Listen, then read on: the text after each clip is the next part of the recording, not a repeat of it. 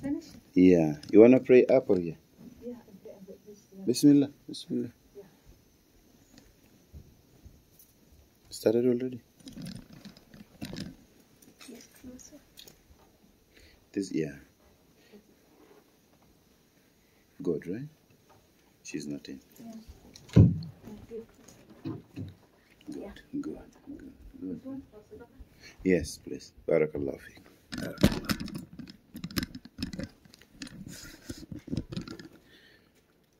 More to this. Better. Better?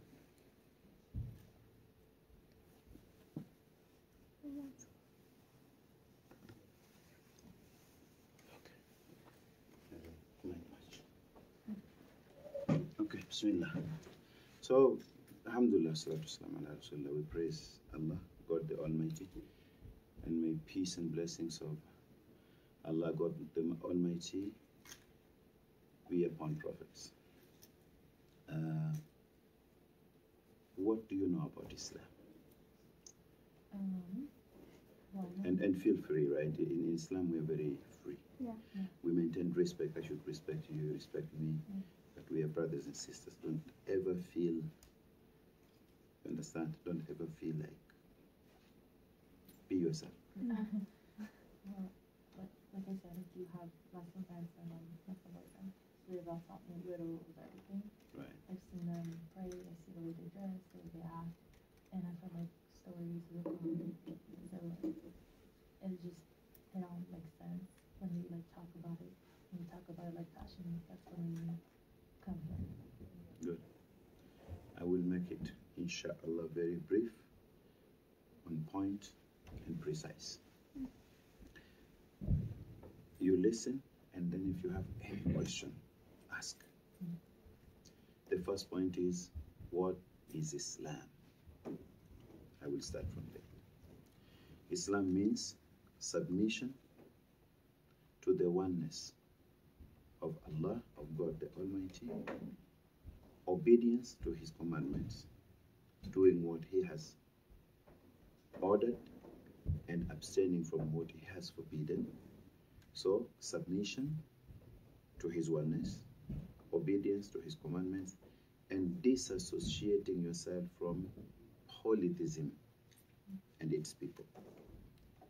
If you submit by believing in Allah, God the Almighty, who created you, and you obey His commandments, and you disassociate from worshipping the creation, whether angels, whether prophets, whether idols, whether presidents, whether kings, then you are called a Muslim who is on the right path to acquiring peace within yourself, peace within your family, peace within the community and society, peace within the world, peace when you die, and peace on the day of judgment, when God will be saving believers who did good righteous deeds from hellfire, admitting them in paradise. Does that make sense? Yeah. Good. I did good there. So that is Islam. Submission, obedience, and disassociating, which means you distance yourself from anything else called God, because there is only one God. This one God is Allah in Islam. It also means that we don't believe in more than one God. Trinity, the God of the God, Father, Son, and Holy Spirit. Jesus never taught that. Moses never taught that. Abraham never taught that. Muhammad never taught that. There is only Allah, one God. Right? Point number 2. Islam is the faith. Who are we then? We are called Muslims. They call us Mos with a bit of sis, but we are Muslims, which means people or individuals who submits, who believes in God, submit to His oneness, obey His commandments. You understand that? So Islam is the faith. Muslims are the followers of Islam. Point number 3. I just said that we worship God, right? Which God is this? simply, you can understand Allah through His words that He revealed, Al-Quran. I'm going to select one verse, one chapter. Allah, the Almighty, says, Qul, say Muhammad, Huwa Allahu, He God. Allah, Ahad, is the one. He is only one God. So anything extra is not qualified for it to be God. Anybody who claims that I'm God, I'm a part of God, I share divinity with God. Qul huwa Allahu ahad. Allahu samad. This God is a self-sufficient master, which means all His creation, all His creation stands in need of Him, but He does not need anything from anybody. He is the giver. He gives life. He takes life. Look, He is the one who disposes all affairs. He is the one who brings winter to summer, summer to spring, night to day. This is one God. ذَلِكُمُ رَبُّكُمْ. That is your God, your Lord. So He is only one God. He is independent. We are not independent. We are dependent. We want to have some food. We want to have some clothes on us. We want to go to the bathrooms. We want to sleep. We want to go to school. We want to do this. We want to make money. We are hungry. We are sick. We want to go to the hospital. Allah, God the Almighty, is as-Samad, independent. He is the giver, the all-giving. Okay? All of us, all His creation we are dependents of God. We are in need. Another quality of God, lam yalid wa lam yulad. He begets not, nor was He begotten. Allah, God the Almighty, doesn't have father, mother, grandpa. And Allah is not a human or an animal to have children. That is degrading God. Can you imagine the story of God? One woman, a human being, becoming pregnant and carrying God in her stomach. A lot of questions. Okay? Lam yalid wa lam yulad. He begets not, nor was He begotten. Wa lam yakul lahu kufuwan ahad. And this God has no comparison and has no co-equalness. So anything that we imagine of is not like God. Is not like Allah. Laysa kamithlihi shay. There is nothing like unto Allah in power, in mighty. You understand that? In everything. He is the Almighty, the all-powerful. All perfection and completeness are His. We are created, and Allah, God, has given us some knowledge, but we do not have all knowledge. Allah has given us eyes to see, but we cannot see everything. God has given us brain, but we cannot comprehend and understand everything. Our life is limited. How long are we going to live in this world? We're not going to last. Even if we go for another 90 years, but one day we're going to die. But Allah is Al-Hayyu, Al-Qayyum, the ever-living, everlasting. We sleep, right? As a sign of what? Weakness. We get sick, and this and this.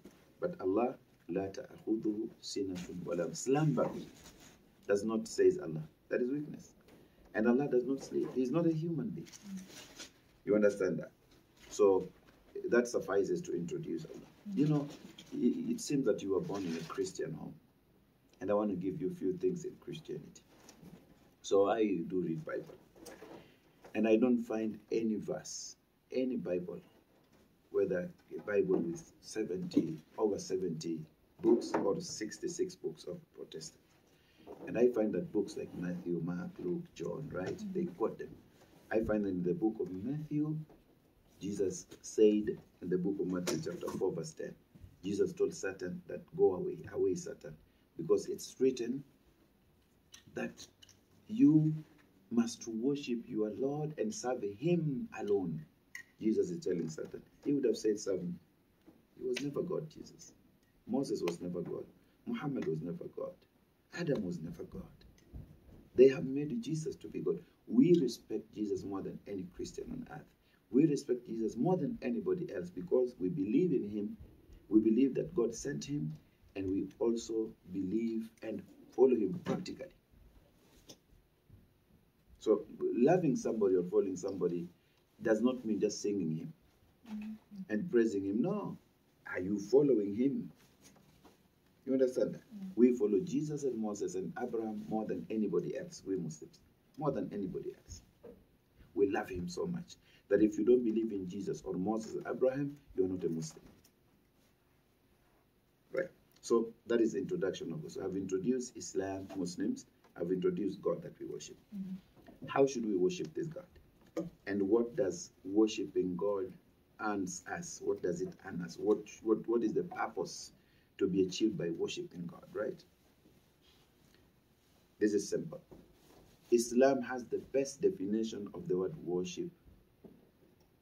Islam has the best definition of the word worship. How? You know how? Because worship means everything you do or say, from your intention to your words and your actions. If you do or you say or you intend something to please God, whether openly or secretly, that is qualified, right, as an act of worship. Do you know that? If you are eating, the source of what you eat, how did you earn it? It should be an act of worship. How you eat, how you sleep, how you walk, how you dress, how you talk, how you socialize, how you support others. We don't just do things on humanitarian ground. We do things because Allah, God the Almighty, has ordained, has commanded that we should be there for one another. So everything you say, even the way you look at things, should also be qualified as an act of worship. By the way, this is my wife. Sorry for the noise. No, it's okay. Just do your things. You understand this? So worship, this prayer is an act of worship. Fasting is an act of worship. But how you live with your neighbors, an act of worship. How you talk to people, how you look at things, what you listen to, what you touch, where you sit, all this should be. Going to school to earn education so that you can get maybe a better job. Okay, that will keep you away from trouble, selling drugs and this and this. You understand? So worship in Islam covers your entire life, which means God created you and He requested you for your own benefit to maintain that relationship with Him. Okay, you understand that? You understand that? So worship is beautiful, right? Okay. So what do we attain with this? 3 things. Guidance in this world. Number 2, forgiveness of your sins. But also it protects you from the punishment on the day of judgment, and it earns you one of the best, which is called paradise on the day of judgment. Our life in this world is too short. Too short. That is the reality. We have seen infants die. Some children are dying right here, right? Others live for how long? You know, we lost some of our cousins in the world. Corona came and swept, you know, how many people. And without Corona, that is nature. We live to die. What is going to come? What next after death? So you want to prepare for longer life. Islam is emphasizing on, yes, we live here. Let us, you know, have the best in this world. But do not forget, qualify everything you do to mend your relationship and strengthen your relationship with your Creator. Because one day you're going to leave and people will forget you. And you pass by the graves and cemeteries, you say, you know, you don't even care much, right? But there is one who does not forget. It's Allah, God the Almighty. Mend and strengthen your relationship with Him. You understand that? I'm coming towards the end of this introduction. So, who doesn't want to have good life in this world? And who doesn't want a good life in the grave once you die and everybody else has abandoned you and nobody visits you? And who doesn't want a good life on the day of judgment? Islam is emphasizing on all those levels of life. This world, grave, and tomorrow here. You cannot achieve that except if you believe in Allah. You try your best with all our weaknesses. I have my weaknesses as a human being. You have your weaknesses here. But we try. Weakness should not deter us, should not keep us away from coming closer to our Creator. And that is the most beautiful teaching and message of Islam. Your relationship, your private and personal relationship with your Creator. Because you came from Him and unto him you shall be returned. Go until there. So few other things, having explained that. Righteousness, goodness is encouraged in Islam. It is called al-ma'ruf, al-khayr, al-salihat. Try your best to do good. Try your best to be pious. Do good, right?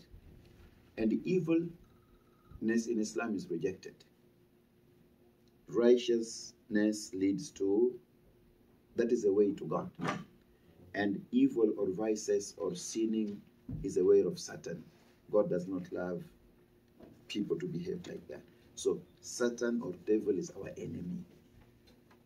Okay? Allah, God tells us that فَاتَّخِذُوهُ عَدُوًّا, treat him as an enemy. Because devil wants to harm you and he wants to mislead you, and he works so hard, harder than any human being on earth. He want to have such a big and a large group to accompany him to hellfire on the day of judgment. You don't want to be punished. Allah has given us every chance, and that chance is al-Islam. So Islam has 5 pillars. The first one is testimony, shahadatu an la ilaha illallah wa anna Muhammadan Rasul, to testify that none has the right to be worshipped except Allah, only one God. None has that right. And Muhammad is the last messenger of Allah. Now, any Jewish who comes to Islam is not leaving Moses to Islam. Any Christian who comes to Islam is not leaving Jesus. You are coming to believe in all messages in the most authentic and correct way. Because in Judaism, as much as you want to follow Moses, but time of Moses ended by the death of Moses. Allah sent many other prophets after him. We Muslims believe in all these messages. In Christianity, if you insist on Jesus, we say we Muslims do believe in Jesus, but he was sent to serve at a specific time. And then after Jesus came Prophet Muhammad as the messenger to all. So why can't you come and believe in Muhammad as the last messenger, but the last means there was a first and other messengers who came before him? You understand that? Adam, Noah, Abraham, Moses, Jesus, until Prophet Muhammad. So when you come to Islam, you are coming to have complete faith in Allah, God the Almighty, and all his messengers. And that makes Islam a true religion and a unique one. Christians believe in Jesus only. I'm the way and truth and life. No one goes to the Father except Alaikum Salam. And most Jewish say we follow commandments of Moses. And other people are going to say we only follow Abraham. Others are going to say we only follow Noah. You find that Islam says we believe in Allah and all his messengers. آمن الرسول بما أنزل إليه من ربه والمؤمنون. That the messenger and those who believes in Allah believe in Quran, that which was revealed to him, and also all the believers believes in that. Assalamu alaikum. Assalamu alaikum. Who is that? Ask that brother there. So we are commanded to believe kullun amana billahi wa malaikatihi wa kutubihi wa rusulihi. We are all commanded to believe in Allah, his angels, his books, his messengers. And we do not separate between the messages. We do not pick and choose. And that makes Islam to be unique. We do not separate between the messengers. What happens is that when all messengers are mentioned, we say that we hear and we obey. Because the message they brought is from Allah. So pillars of Islam, shahada. You testify that none has the right to be worshipped except Allah. And Muhammad is his last messenger. Number 2 is establishing 5 prayers every day. Do you know that all messengers were Muslims? How did Moses pray? Do you know how he prayed? He went down, he bowed. He stood, bowed, and then prostrated to Allah like this. Jesus did this. I have a copy of the Bible. Jesus did this in the book of Matthew, chapter 26, verse 36 to 39. He was in a place called Gethsemane. Matthew, the first New Testament of Christian book. He went a little further and fell on his face unto the ground and prayed. Christian book. That is how normally they focus on what Jesus said, Lord's Prayer. But again we say, did Jesus pray to himself if he was God, or he prayed to Allah? He prayed to Allah. So how can God pray to another God? You understand that? Did Jesus sleep? Yes. How does God sleep? Was he conceived in the womb of Mary? We say yes. How can God be conceived in somebody's for 9 months? Was he born, given birth to? Yes. Sorry, they say that he was even circumcised on the 8th day. We Muslims do that for men. How can... And then they say that they were chasing him, that they stoned him, and they crucified him. Had those qualities of God, really? And then he cried, oh God, Father, why have you forsaken me? God crying to another God for help. Is that God? We say with all that they have those weak defects that they have attributed to Jesus. No. Quran came to purify him and clean him. That he was pure, he was protected from any sin, he never committed any sin like any other prophet. He was a messenger of Allah. And maybe I'm going to help you with this because I'm coming towards the end. Allah, God the Almighty, created human being in 4 different forms. And all are unique. Maybe you never thought of this. 1, there is a human being who God created without a mother, without a father. How should we call that human being? No mother, no father. That is more unique, right? Yet we don't call him son of God or God. That is Adam, created from the earth. Then God breathed life into him. ثُمَّ قَالَ لَهُ كُنْ فَيَكُنْ. Allah told him be, and he was Adam. He never claimed to be the son of God or God. The second one is, this is more unique, more miraculous. Have you ever heard of a pregnant man? And if there is, what is going to happen? All new media houses will come to, because they want to cover this. It's a big story, right?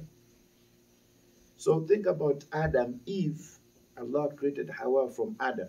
Yani there is a second one, second human being, was created through a father without a mother. Unique, right? From the ribs of Adam. So how do we call this Hawa? Eve, how? Daughter of who? This is unique, right?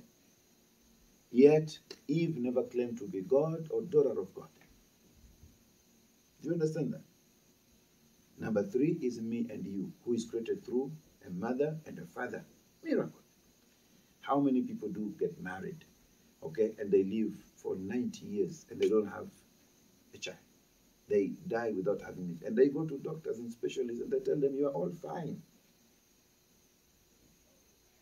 So the fact that Allah, God the Almighty, created us through a father and mother, and we are the result of that marriage, is a miracle, right? So how should we call ourselves? And number 4 is that Allah, having created Adam without mother or father, and having created Eve, Hawa, through a father without a mother,